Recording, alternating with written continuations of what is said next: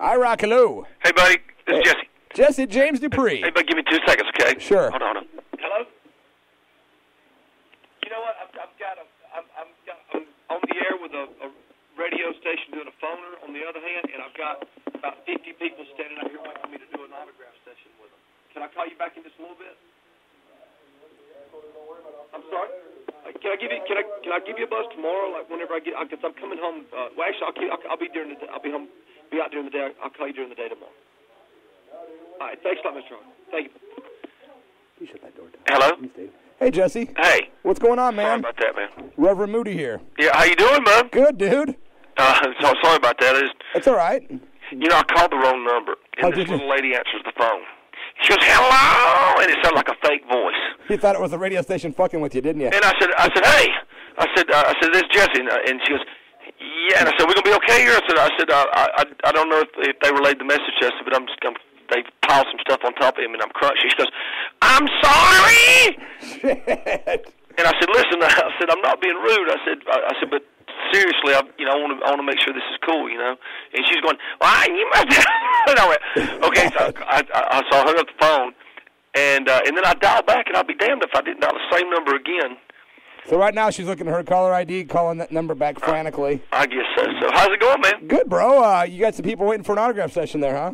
Yes. And so you're playing a Peoria tomorrow night at the Exposition Gardens Opera House, I take it, huh? Yes. Awesome, dude. I tell you what, do you want to go ahead and get the interview underway then? Do you mind? I'm ready to go. All right, great. Okay, here we go. Jesse James Dupree, great to have you on the line here at iRock. How are you, man? What's happening, Reverend? The last time we talked, I was sitting on your tour bus with you, and you were gracious enough to hand me several ice-cold Pabst Blue Ribbons, so thank you. Put a little PBR, a little salt on the rim, you're good to go. It's the next best thing to heaven. Okay? Yeah, you're the only one I've ever had salt on the rim with beer, so I don't know if it's a South thing or Southern thing or what it is. Right, it's the right thing. Is it a JACKYL thing? It is. It's the right thing, my brother. I don't know. You know, I grew up watching Hee Haw, my dad, and that's the way he and all his buddies always drink it. And I get maybe it is a Southern thing, but it sure damn is good. And it actually is a common sense thing because you know people eat pretzels and other salty foods with their beer, popcorn and that kind of thing with lots of salt on it, and it just kind of goes together. This just cuts out the middle byproduct and goes straight for the salt on the rim. So. We'll see if the rock and roll business ever caves in. You've got a job in the kitchen. I guess so. Whatever, you know, because we're constantly cooking here. But you know what? We are coming up to Peoria tomorrow night at a place that's formerly known as the Opera House, and from here on out known as JACKYL's Bar and Grill, and we're excited about it. You know, we're celebrating the release of this brand new greasy-ass rock record that we've mustered up called Relentless. Yeah! It's appropriately titled Relentless because it just doesn't let up, if you know what I'm talking about. And you've got that new single, too, right? Kill the Sunshine. You know, I can't say enough about that. I mean, we collaborated with Mr. Brian Johnson from AC/DC, who, as you all know, is one bad son bitch.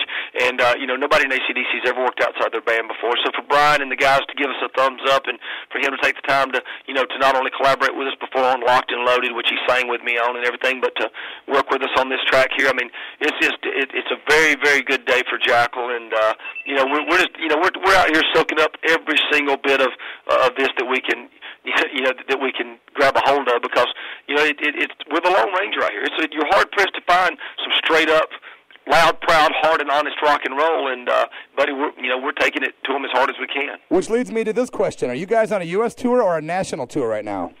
A U.S. tour or a national tour? Or international, I mean. I'm sorry. What the hell is this? Is this a trick?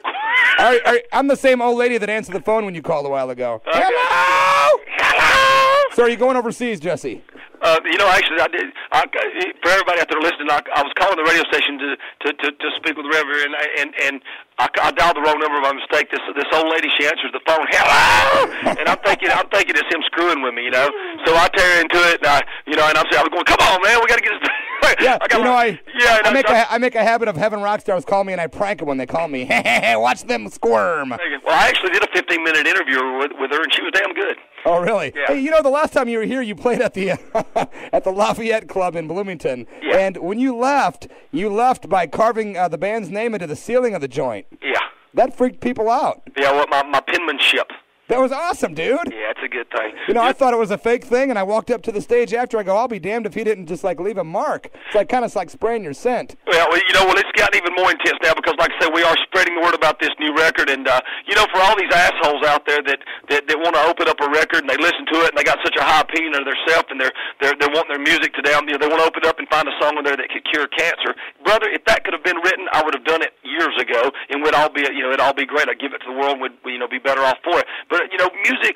It is what it is. It's a release. It's an outlet. It's a way to blow off steam. This is a motivational record. If you want to light some candles, sip some wine, pour you a hot bubble bath and get in it, kick back, relax, this ain't the record to listen to. Hallelujah. It's a motivational record, and if I do my job right when I pull into town tomorrow night, I guarantee everybody's going to come out there, cop a greasy little buzz, listen to some rock and roll, then not even be able to make it home before they had to pull the car over and do the old nasty. You know what I'm talking about? Whew, say it, brother. Hey, man, Trip Rod will be opening the show tomorrow night. You've got to get out and check out Jesse James Dupree and his band JACKYL. They're going to kick your ass. As a matter of fact, they're going to rock you, they're going to roll you, and what else? JACKYL you off, brother. Hey, Jesse, thanks for taking time out in your schedule to call me up, man. People go grab that record. Matter of fact, anybody that shows up to about 2 hours before doors open, anybody that's got the CD, it's like a backstage pass.